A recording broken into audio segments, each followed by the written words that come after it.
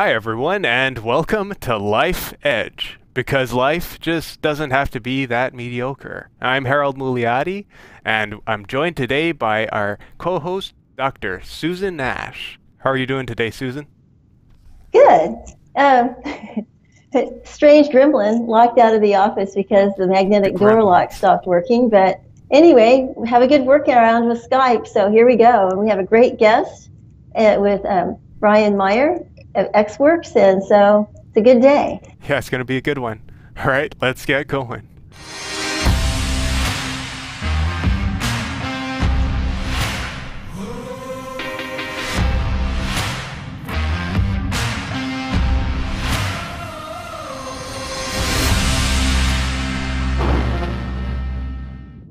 This show is sponsored by Relate Corporation at www.relate.com, your training and video partner. And we're back, and joining us in our center position of power, it's Brian Meier of XWorks Technologies. Hi, guys. Hi, Brian. Thanks for coming on. And, my pleasure. Yes, it's great to have you here. And Brian, we're so thrilled because what you're doing is so interesting. I first met you almost 3 years ago, and it had to do with what you were doing with pioneering work with drone recharging stations, and you've diversified a lot from that. So you might just tell us a little bit about how you got started with drones. Sure. My background's aviation. I'm an air transport category pilot, and been in business for about 15 years. And as I saw the drone industry begin to rise, I took an interest in it in probably 2015, and I have been focusing on that for quite some time, and just being able to take the technology that supports drone technology and coming along, making it better and making drones more useful in the space. By default, I had to kind of diversify the way we were doing things and start building drones ourselves, but that was not our primary of interest. We want the industry to support the drones and the drone building, and we just supply the landing stations, which is what our specialty is. And so, as I understand it, the landing station is actually a recharging station, because that's one of the big problems with drones is lack of range. Could you tell us a little bit more about that? Sure. Yeah, it's more than a landing station, and if I can share my screen here, I can show you just a little bit of the demonstration that we have. But it's more than just a landing station. The system actually replaces the battery. It's actually a robot, and so we actually take the drone, and once we get to a position where we're ready to land, the system actually takes that drone and will recover the drone and then also swap the battery. So we can essentially keep a drone in the air 24 hours a day, 7 days a week with no human interaction. And we have since got the drones that are the station that you'll see in these videos is actually a system that actually is our V2 system. That red trailer that you see there, that's our version 2. We have since come out with a version 3. All these videos that I have in our presentation are more than 18 months old. But we have a version 3 that we built for the military, and we've also built, and it's working actively in the oil and gas industry. And it essentially will house 2 drones inside of it and coordinate those drones. So it's more than just a landing and charging station. It also replaces the battery. And once the battery is replaced, then it also will send up a second drone if necessary. And so it does a lot more than just and I'm going to turn off my camera to see if I can get the video a little bit smoother. But it does a lot more than just charge the batteries. It replaces the battery so that it continues to go on. It houses the drones for overnight use. It will actually coordinate the drones. So the missions for what we do, the mission is actually not given to the drone. The mission is actually given to our station, and the station coordinates the drones for what it needs to do. So if there are 100 miles of pipeline in a given area to inspect, and drone number 1 can inspect the pipeline in a short period of time, but a drone number 1 can only do mile 1 through 15, and drone number 2 can do mile 15 through 30, and drone number 3 can do XXX, keeps on going, you get the picture. Then the RDISt station will actually launch drone number 1 and go 1 through 15. And before it gets done with number 15, drone number 2 would launch and go to mile 16. And drone number 1 returns back, replaces its battery, and then continues on the path. So it's the absolute fastest way and most efficient way of utilizing a drone in any industry at this point in time. I say in any industry that has a given closed area. So it's a significant, radical step forward for drones, especially in the oil and gas industry. We don't do just charging, but our version 1 does charging as well. So it's a lot more than just charging, to answer your question. Well, that makes sense. And I really like the fact that you've got all the waypoints and everything programmed in the station itself in the RDISt, because if you're counting on the drone having to go back to your central location, then you can't have any range. And second, you'd have to just stop and reprogram that same, or fix that same drone. This way you can just use the second one. You can swap them out. It's so great. Yeah, it can essentially keep a drone in the air. If you have a sensor that you want to work nonstop, then that sensor could be placed in a singular location on the drone. And whenever the power source begins to get low, whether it be hydrocarbon or whether it be electric, when it begins to get low, the RDISt station will know that and launch a secondary drone to take the place of that primary drone. And the primary drone will come off of its station after the secondary drone arrives, and it will just seamlessly switch over the video feed, because all of the video feed is coming into the RDISt into one location. So the RDISt acts as the communications hub, the coordination hub, and launches the drone, houses the drone. So the RDISt is much, much more than just a landing station in itself. It's the most advanced way to operate a drone there is in the world today. And we were talking. That's amazing. We were talking a little bit pre-show about why drones in particular are so important for sensing leaks, for example, in an oil production operation. Could you explain a little bit about that? Sure. Whenever an individual takes a drone or is responsible for leak detection, many times they're driving down a road where they are in a pickup truck. This is the traditional way, and there are miles and miles and miles of pipeline laying all over the place, including fields, along roads and bar ditches, across fields. And the pumper, the traditional way, is for him to drive across this area and bumping across the roads. He's looking out across his field and trying to determine if there's a leak in a pipeline that may be a quarter of a mile away from him under 4-foot tall grass. So what we are doing under the gathering lines and under the areas where you have a bunch of oil sites in a given area is we're actually taking the drone out there and getting a bird's eye view down from the top to try to detect those leaks.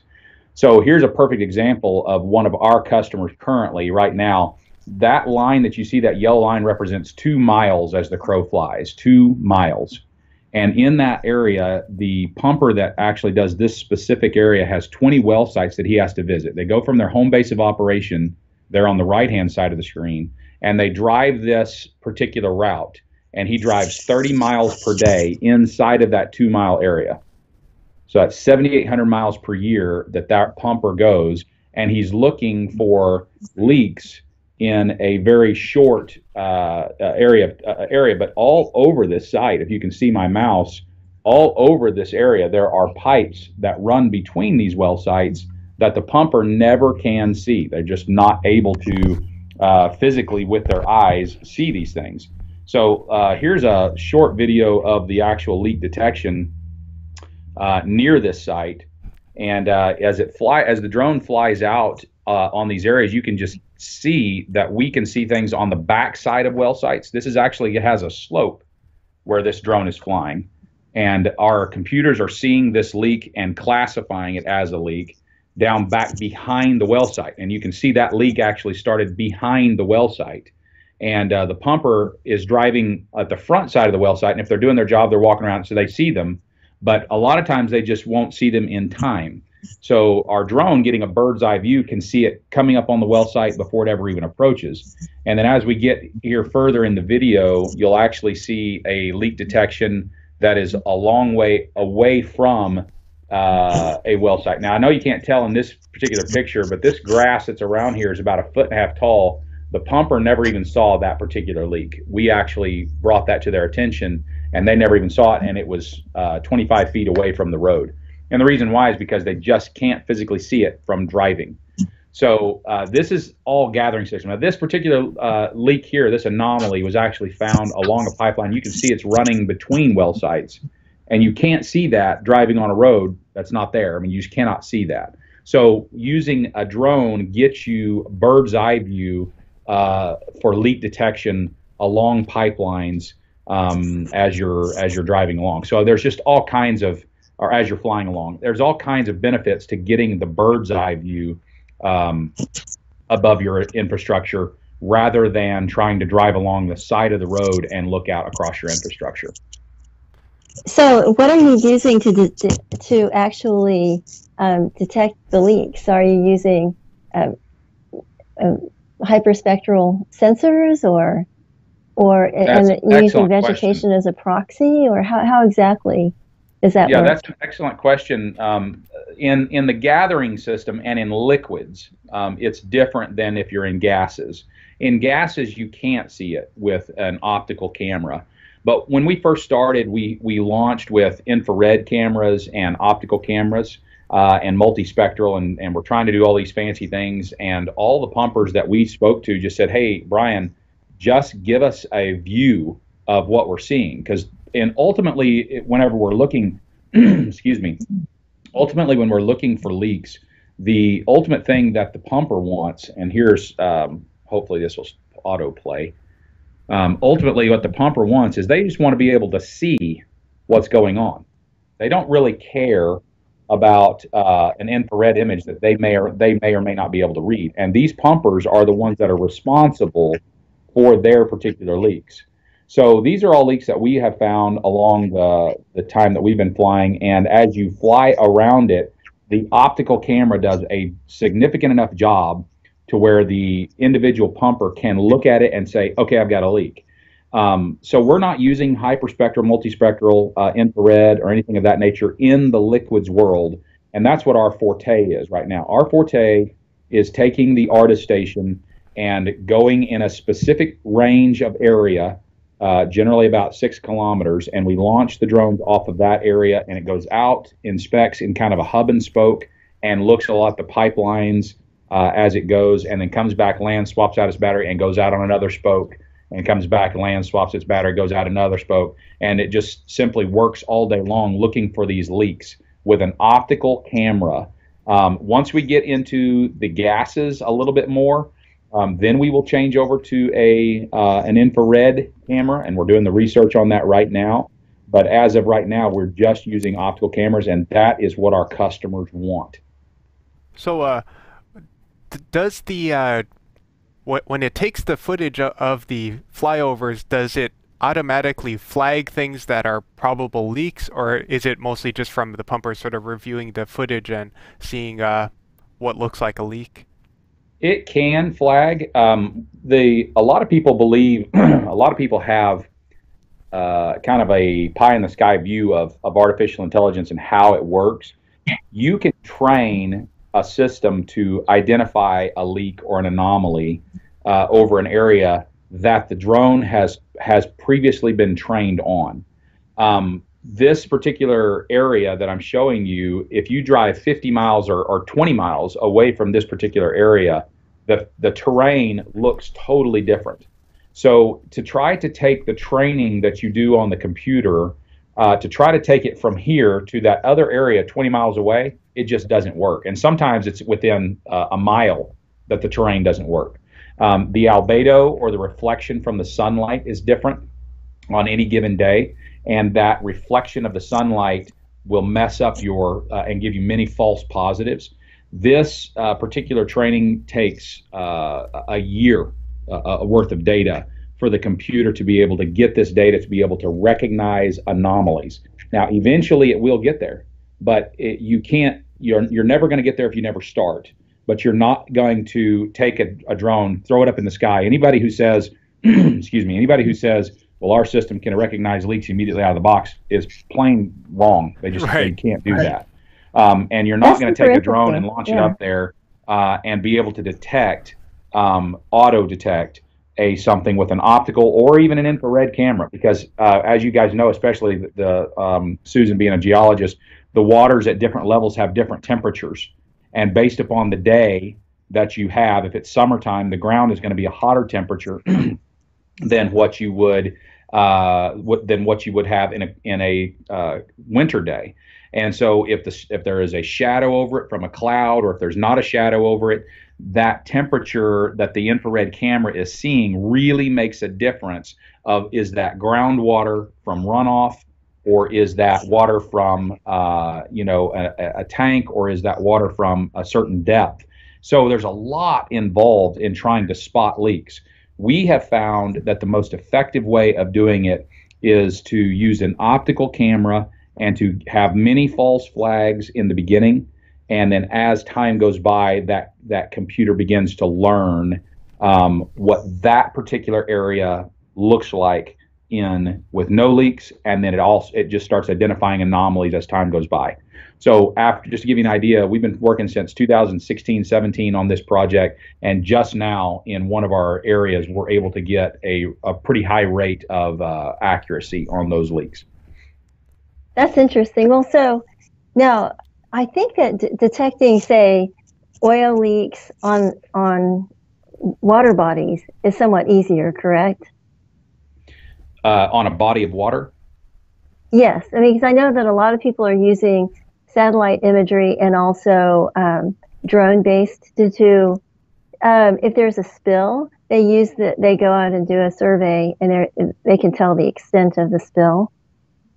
Probably on a water. I'm not familiar with seeing it on an actual body of water. I'm actually seeing what our forte is trying to see it on a gathering system. So the video that is showing here is actually in a gathering system among several well sites, and we have not really gone more than just the theoretical side with the gases and along long pipelines. Ours is primarily the gathering system. So we're looking at liquids in a gathering system or around oil and gas well sites, and we're getting a pretty high accuracy there, but you have to be at that specific location for a long period of time. Now, if you've got something that is a simple contrast, for instance, if you know that the ground is always a range of temperature between this and this, and you know you're drawing from such an XYZ reservoir, and the temperature coming out of that groundwater is always this, then as long as it's coming straight up and it's leaking right there where it's coming out of the ground, you can identify it. But if it goes into a separator and then it gets separated between salt water and oil, and then the salt water sits in the tank, and then the salt water gets pumped out through a pipe that is 45 miles long, it seems like, cools along the ground, and then has a leak right before it goes into the injection well, the downhole well, and it leaks there, then your water temperature can range from ground temperature to actually cooler than ground temperature, and you can't use just a regular thermal infrared camera to spot the differences between the temperature. All you can see is there's a puddle of water. Is that salt water, or is that groundwater that has bubbled up from a spring, or is that groundwater from last week's rain? So it really does take a lot of collection to get there. That's really helpful and useful. I was thinking of something else. I was thinking more about, let's say that there was a case of well, not just saltwater contamination, but oil leaking from tank batteries when we had recent floods. And they went here in Tulsa, and the tank batteries were, I guess they breached the berm or whatever, but the water went into a stream. I mean, the oil went into the stream. So, like, you could definitely see that just with basic aerial photography, that there was like brown stuff on top of the water. Yeah, the film. It seems like it seems like that would be very useful. You could do that as well. Absolutely, and there's a lot of reservoirs downstream from where we are looking at, and without showing you a satellite overlay of exactly where we're at, but Even downstream from this particular image, there's actually some downstream places here, and we caught the leak as it reached the southernmost point here on your frame. But it could have easily leaked into some water reservoirs. And finding those water reservoirs and after the fact, we've definitely seen it film over on those ponds or those lakes or even some creeks. Right. Very easy to see. You're exactly right. The film is just stands right out. So the main thing is to be there and be there quickly. So that's one of the advantages of drones as well. Absolutely. You know, we try everything as the industry to try to spot leaks and try to be responsible environmentally. You know, pressure differences just do not work all the time. We get pinhole leaks all the time, especially like in saltwater disposal lines. And it just will. I've got a perfect example of it, and I'm sure much of the people in the industry have seen this. But whenever we were looking at the North Dakota and the leaks there, this particular company, they said they drove past this. I believe it was for 30 days. This one in the background here drove past this. The pumper drove past it, and it was found in March 16, 2016. And I can't remember how many millions of barrels leaked out that they think, but they drove past it. The pumper drove past this area for 30 days. And so they missed it. Well, if they had something looking at a bird's eye view, they would have caught this area really fast. So if you have something that can go and inspect on a daily basis, sometimes twice a day, to go and look for those specific leaks, it's a huge tool for the pumper and for the company themselves to be able to detect those leaks. I was reading a white paper, and I was talking about this pre-show. I was reading a white paper. The best detector of leaks to date is still biological. That is still us. And so the second best thing that an individual could do is use a tool to allow them to biologically detect a leak. So if the drone flies over and it's imaging something, that person looking at that leak is the best detector that we have, regardless of whether you have pressure sensors or any other kind of sensor there is. So it's definitely the way to go. Well, I guess it's like That's you really said, interesting. the AI takes a while to train, but if we can get actual intelligence in there and get it looking at it from the right perspective and giving it that bird's eye view, then it's... Yeah, absolutely. It's, you know, we're at the very beginning of the artificial intelligence side of things, and of course it's going to improve significantly over time. But right now, artificial intelligence is just not ready to do it on its own. But if our contingent for our potential customers is, if you don't start now, you won't have it in a year, the artificial intelligence, and it won't be to a place of perfection in 5 years if you don't start now. And regardless of what you do, the drone has to learn what your particular environment looks like in the summer and in the winter and in the fall and in the spring and everywhere in between. It has to catalog all that data and information, has to constantly train in order to be effective. It's not going to ever be, as far as I know, looking at it just from a technology point of view, you're never going to be able to take the data that you collected from someplace else with liquids and go to another location and use that same data and it work out of the box. Artificial intelligence. No. So to your point, if they're able to get the information from the drone, and they get that information, and the trained pumper who's already trained to look for leaks, if he's able to get that information and look for the leaks, it is just so much better than if he's just driving down the road on bumpy roads looking for leaks as he's continuing his job, as he's doing his job. Yeah. And it's safer. I mean, I talked about distracted driving, like driving and looking for leaks at the same time. Yeah, especially if it's on a highway. It's the most dangerous thing that a company does. It's the highest risk that a company does, driving down a road. That makes sense. So what are your plans for the future? Well, for the future, we've got a lot of plans. And I mean, this particular slide here shows what the industry is facing. And in the United States, this is a forecast put out by the FAA. This is not my information. This is FAA's information. And to give you just an idea, there are 600,000 pilots worldwide right now. I'm talking about pilots that fly manned aircraft. 600,000 in the entire aviation industry, including commercial, private, everybody. Well, according to the FAA, if drone technology continues going the way that it's going, by 2022, and probably these numbers should be pushed back to 2023, we're looking between 450 and 719,000 commercial drones in the world, in the United States, excuse me. So the pilot curve there is the green curve, and it shows that we have on forecast 301,000 pilots, commercial drone pilots, period, in the United States to fly those 450 or 719,000 drones. There's no possible way that we are going to be able to staff that many drones. So something has got to change in the way that we look at how we're going to be flying these drones. Well, no matter what you do, no matter how you look at it, an individual's got to go out there and put a battery on a drone, launch that drone out, it goes and does its thing, comes back and lands, and then somebody else has got to swap that drone or that battery so that it can go back out again. So we decided to build something that was autonomous, self-sufficient, have a very rapid response to leaks and alarms and things of that nature, and then above all, have no human element. And we wanted to make sure that the system or the drones are able to do their amazing work, but put something behind it that keeps them in the air or keeps them working. And so that's where the RDISt comes in.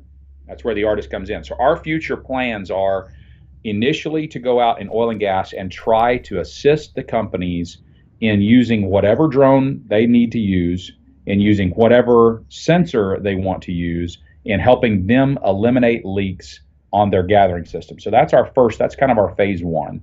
And then beyond that, we're going to work into the pipeline, and we're going to try to assist companies that are working in the midstream in assisting them in looking for leaks and detecting leaks instead of using the expensive aircraft.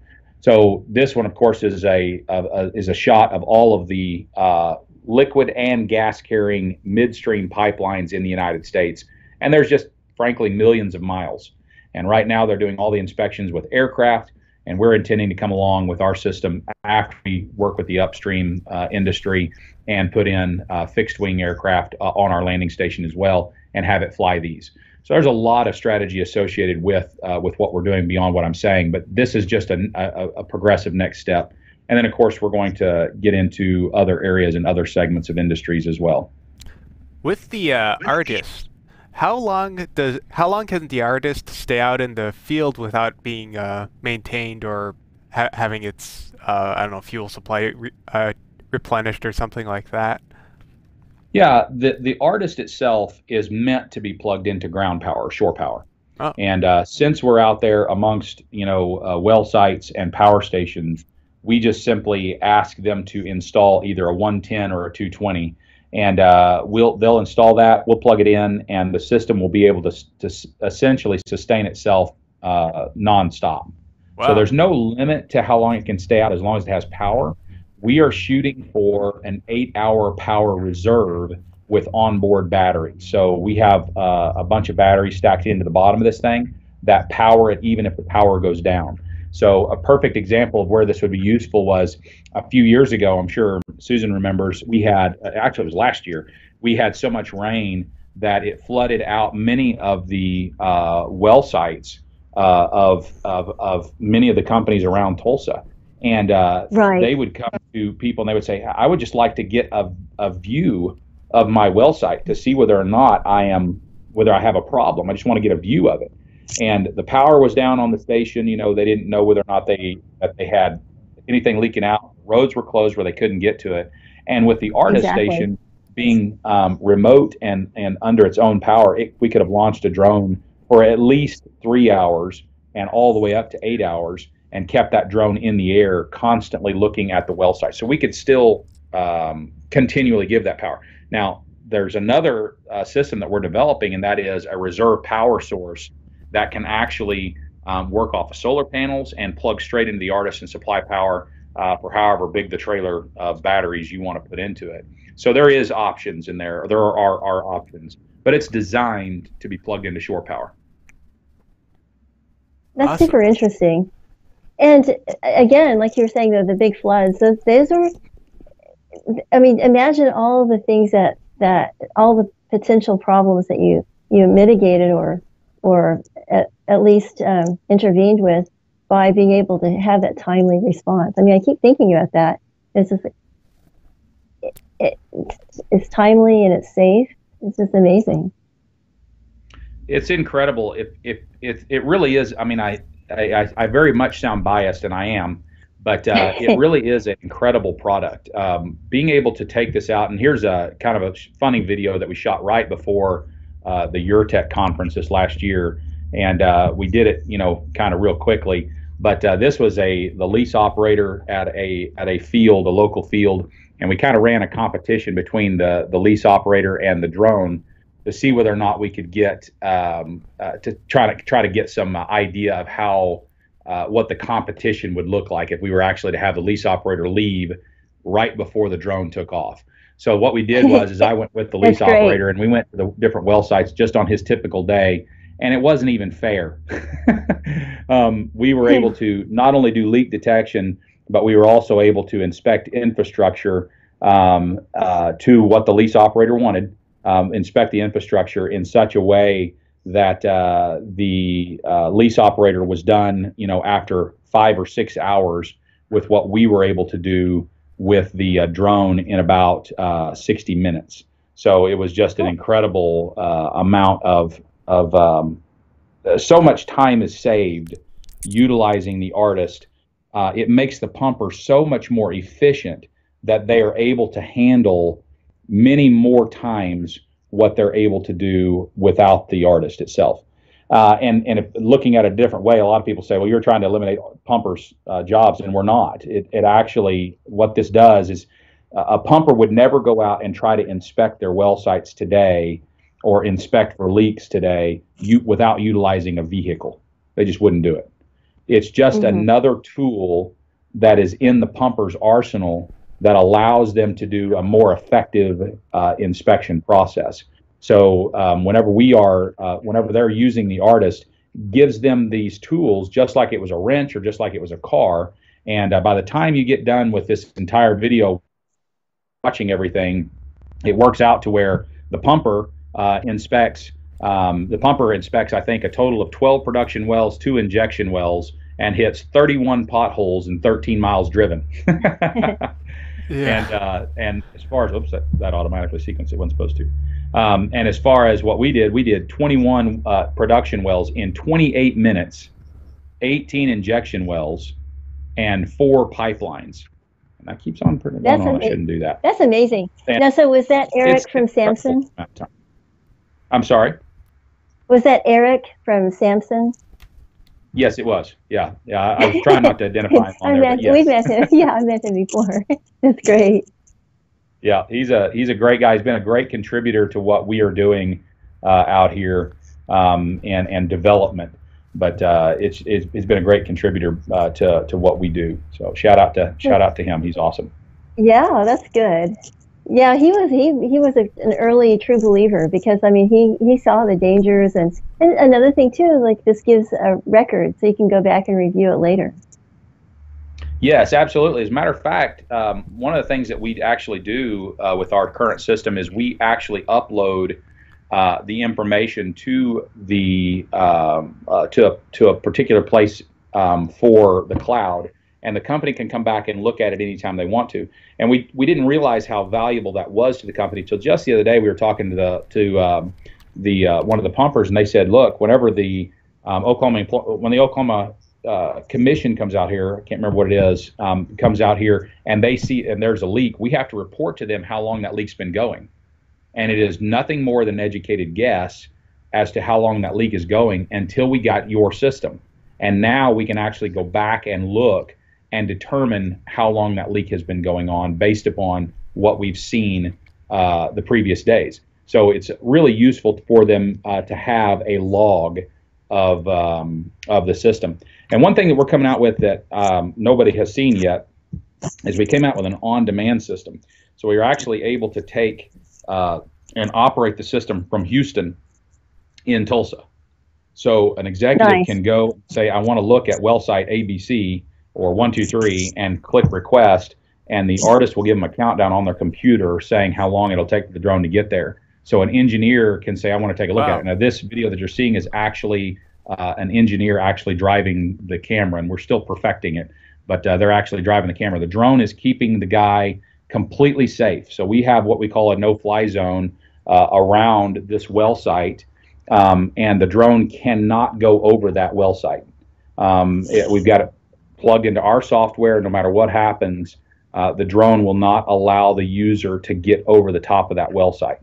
So as you can see, he can zoom in quite a bit there and look at his well site.